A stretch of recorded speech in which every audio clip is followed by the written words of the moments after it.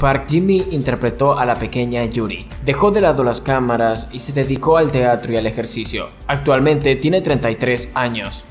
Lee Wang interpretó a Tae-hwa. Es el hermano menor de Kim Tae-hee en la vida real. Protagonizó varios dramas y se casó con la jugadora de golf profesional Lee Bo-mi. El actor tiene 37 años.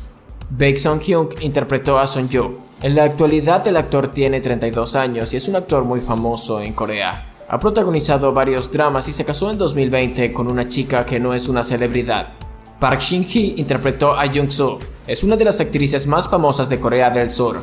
Tiene una relación con el actor Choi Tae-young y actualmente tiene 31 años. Kim Tae-hee interpretó a Yuri. Kim es una actriz coreana que actualmente tiene 42 años. Fue considerada uno de los rostros coreanos más bellos durante su actuación en Escalera al Cielo. Después de su aparición en dicho drama, protagonizó varias telenovelas. Está casada con el actor y cantante Rain, con quien tiene 2 hijos.